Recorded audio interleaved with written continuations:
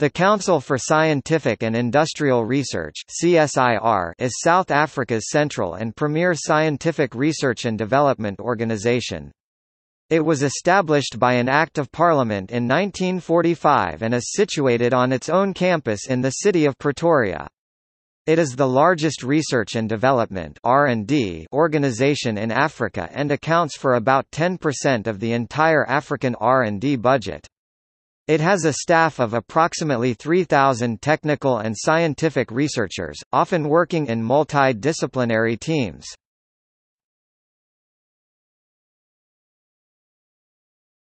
CSIR contract research and development. Overview. The CSIR contract R&D portfolio aims to enable clear understanding of national imperatives and the needs of industry to optimize the impact of the CSIR's R&D outputs. It leverages public, private and international partnerships in support of cutting-edge science, engineering and technology (SET). The organization has clients in both the private sector micro, small, medium and large enterprises, formal and informal, as well as in the public sector national, provincial and local government. The organization also deals with public enterprises and institutions, national safety and security establishments, and development structures. Regionally and abroad, the CSIR fosters partnerships and a network of clients and partner organizations as part of a global sphere of influence on matters of technology. The CSIR liaises closely with tertiary education institutions. With a strong emphasis on relevant and developmental work, it also has strong roots in various communities, and collaborates with a wide range of donors and funding agencies. The CSIR aims to contribute to the national program of development, perform relevant knowledge-generating research and transferring technology and skilled human capital, and strengthen the science and technology base. The Frascati Manual defines R&D as creative work undertaken systematically to increase the stock of knowledge, including knowledge of humanity, culture and society, and the use of this knowledge to devise new applications.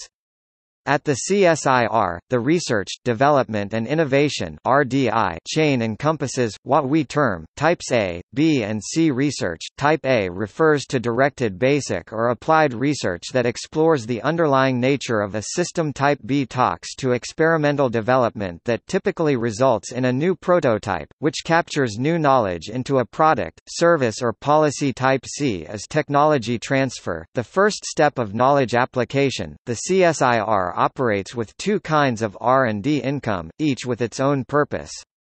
The parliamentary grant is used for strengthening the CSIR's S&T base, knowledge, people and infrastructure. Secondly, contract R&D income is derived from performing contract research for clients in the public and private sectors, locally and abroad, on specific programs, initiatives and projects. All R&D work contributes to the National System of Innovation (NSI).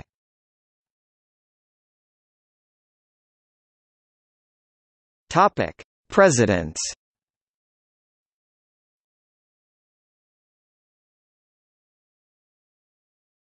Topic: Research areas.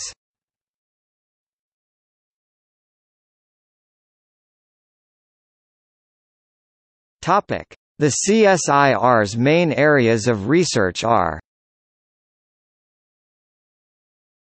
built environment, biosciences, defense, peace, safety and security, information and communications, laser technology, materials science and manufacturing, natural resources and the environment, mining innovation, modeling and digital science, mobile intelligence autonomous systems, nanotechnology, synthetic biology, remote sensing.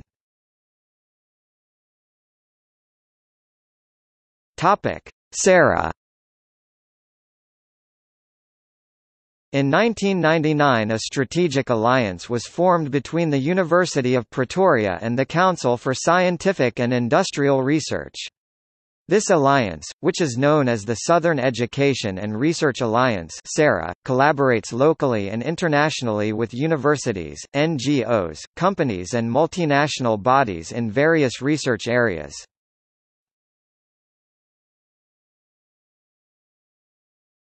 Topic: Aircraft. CSIR Experimental Autogyro 2. Topic: Controversy. In July 2016, the Amabhungane Centre for Investigative Journalism published an article that alleges that South Africa's Science and Technology Minister Naledi Pandor and Director General Phil M.J. Wara were attempting to put undue pressure the CSIR, at the behest of ANC Treasurer General Zweli Mkhize, to favour the Chinese multinational Huawei Technologies in the purchase of a new R116 million, equivalent to around $8 million, supercomputer for the institute.